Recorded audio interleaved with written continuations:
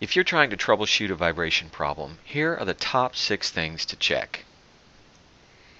Number 1, check the spinner. It sounds like a simple suggestion, but there's a lot that can go wrong, and spinners are a common problem. First, if the spinner can move at all, it's a problem. Even the slightest displacement can cause tremendous aircraft vibration. We often find loose spinners, and each time the engine is started, the spinner can find a new home position and induce vibration. If you're using a balancer and the phase moves from run to run, this is a very likely culprit. Second, the back plate cracks are telltale signs of spinner imbalance problems. If you suspect the spinner is out of balance, remove it and lay it on a table or bench and see if it rocks or seeks a home position at a heavy spot. If it does, balance or replace the spinner. Number 2, check the blade track. It is important that both blades rotate in the same plane. If they are out of plane, it will cause vibrations and is indicative of other critical issues. First, disable the ignition.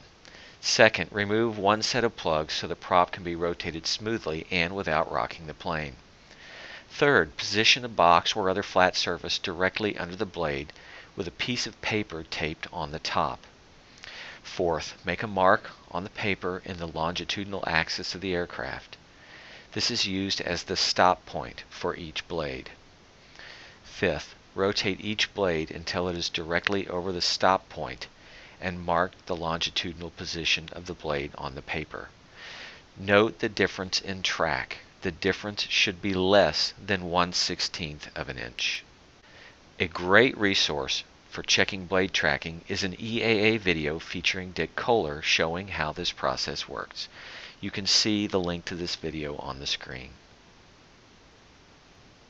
Number 3, check the blade pitch. Blade pitch needs to be consistent from blade to blade, or aerodynamic imbalance will result in propeller vibrations. A simple way to verify pitch is by using a low-cost digital protractor. Number 1, level the blade horizontally using the digital protractor held against a straight portion of the blade. Number 2, position the protractor vertically at the blade tip. Usually, the back of the blade at the tip is flat enough to get a good reading. So place the protractor on the back of the blade at the tip and record the angle. Note that some prop manufacturers recommend verifying pitch at 2/3 length. Number 3, repeat for each blade and compare angles. The angles should be consistent blade to blade within 1/2 degree.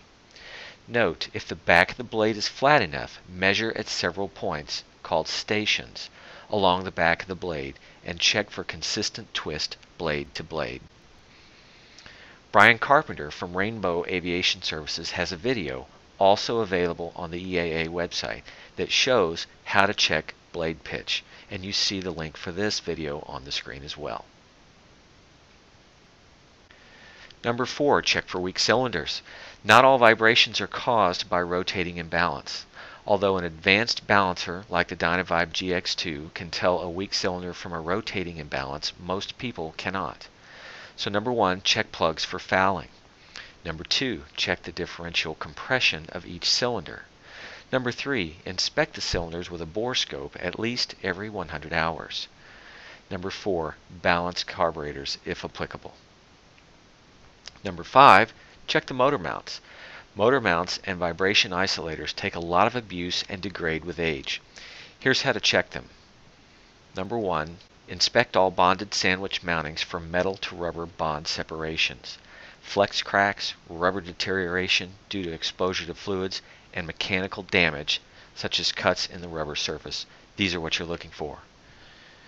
Number 2, visually inspect all bonded steel parts for cracks and excessive nicks, scratches, or gouges.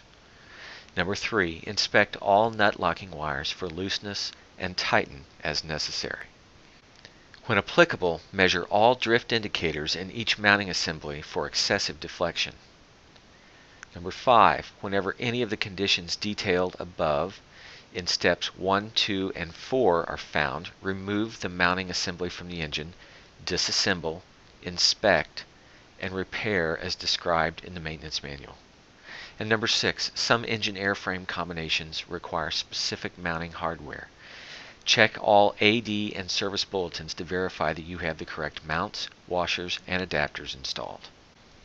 And number 6, check the dynamic balance. Props are statically balanced at the factory or during overhaul, but that does not mean that the assembly is balanced once mounted on the aircraft.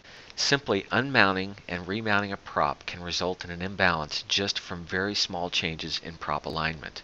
It takes just 60 grams of mass imbalance at the hub of most general aviation aircraft, and much less than that out on a prop blade to reach the FAA vibration limit that requires a static rebalance by a prop shop.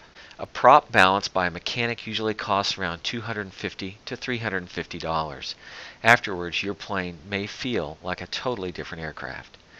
DynaVibe prop balancers are surprisingly affordable. You can own a DynaVibe balancer for under $1,500 and check the balance or rebalance your prop assembly anytime it's needed.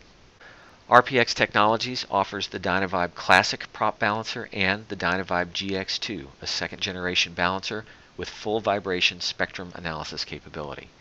To learn how to dynamically balance your prop or troubleshoot complex aircraft vibration problems, visit our website, www.rpxtech.com. Contact us by email at sales@rpx.com or call us at 469-708-8779.